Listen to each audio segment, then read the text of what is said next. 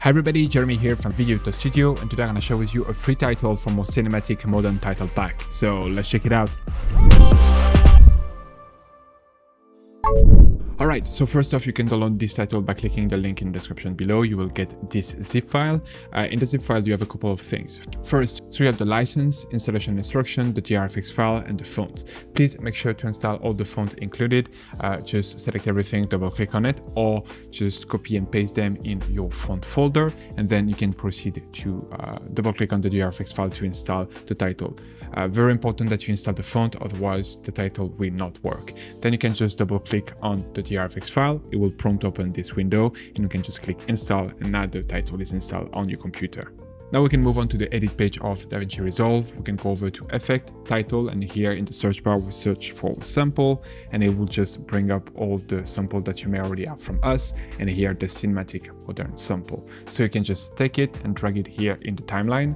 I'm gonna run you through all the parameters in a second, but first off, this title will work with any frame rate and any resolution because it has been built with expression and anim curve, so you can extend it as long as you want. It will retain the animation in and the animation out, and it will adapt to any resolution. Now by default, there is only the animation in.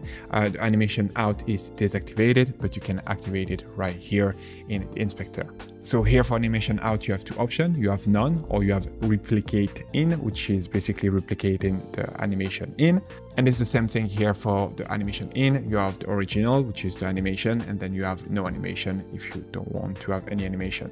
Usually we have a drop down where you can choose from a different type of animation, but this one, because we used the follower and because of the specific movement that we've created, we couldn't do that. So we instead exported the style. So you can choose basically the order in which the letter gonna come into frame. So right now it's random, but you could choose left to right. So here it will come from left to right.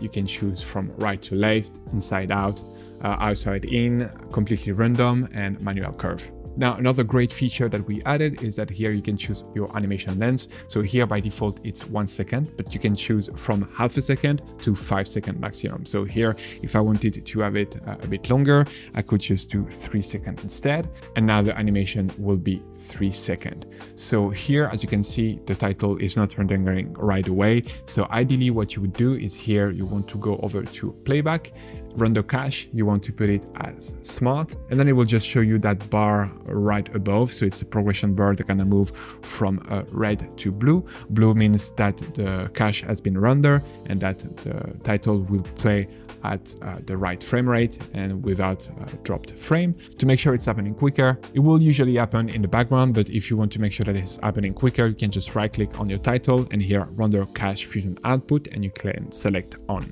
And as you can see, it's gonna play smoothly. Here we go.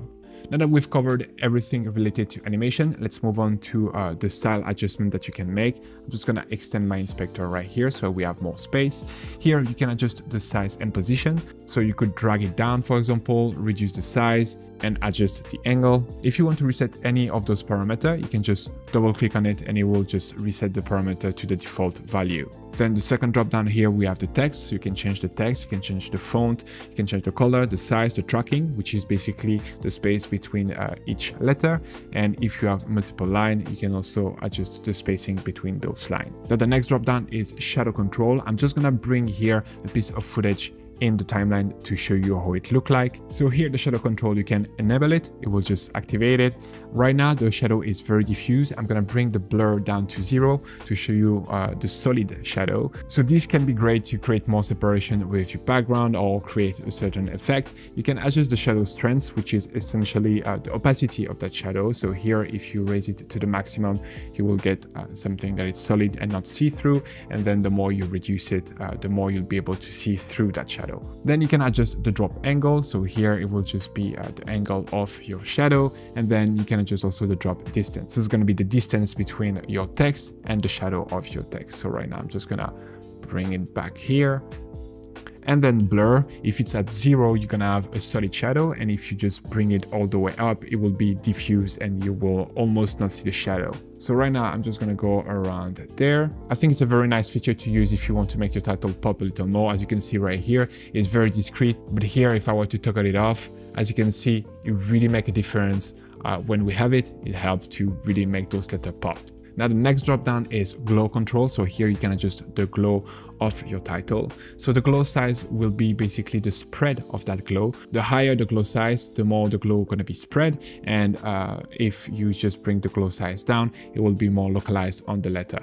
Then the glow itself is basically the intensity of that glow. So if you bring it all the way up and past the threshold, as you can see, it's just like purely white and burning completely the text. And if you bring it down, it will just almost disappear. So you can just play with those two parameters to get the type of glow that you want. And then with the blend, you can adjust basically the overall intensity of what you just created. Here with the perspective, you can adjust the X axis, the Y, and the Z axis.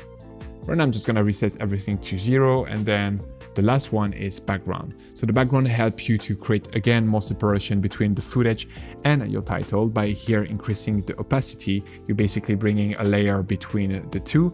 And this background is animated, so you will have a simple fade in that's just gonna go on. And you have a couple of things that you can adjust here. You can adjust the width and the height to really shape that background as you want, and maybe just localize it in certain part of your frame. You can adjust the corner radius right here. And then here, if you click invert, you will basically invert that background and create a frame all around your title. So here, as you can see, if the soft edge is down, we have something that is solid. And if we bring the soft edge up, we have a gradient going on, creating a nice vignette all around. And that's pretty much it. Again, you can download that title by clicking the link in the description below. I hope it will be useful to you. If you enjoy to use this title, you can check on our website the full pack containing 30 cinematic modern titles. Thank you very much for watching, and see you in the next one. Bye. Speed up your workflow and create better videos using the pack available on our website, including titles, transition, and templates, but only for Davinci Resolve. Get started today by downloading our free starter pack containing a compilation of 20 titles curated from our library. Link in the description below or at videodigitalstudio.com.